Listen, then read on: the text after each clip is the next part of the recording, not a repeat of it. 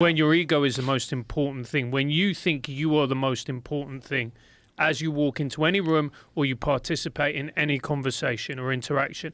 And the reality is you're not important. You're important in some ways and to your family and whatever else. But in the grand scheme of things, these, you know, you just see these people and the outrage and the anger they feel because all of a sudden their sense of self has been challenged. Yeah. And they are not mentally or spiritually robust enough to be able to push back on that challenge or to be able to accept that challenge. Yeah. And it creates this kind of, you almost see it like this kind of mini ego death where they just freak out. And you go, we're just having a conversation. Yeah, freak out over an idea.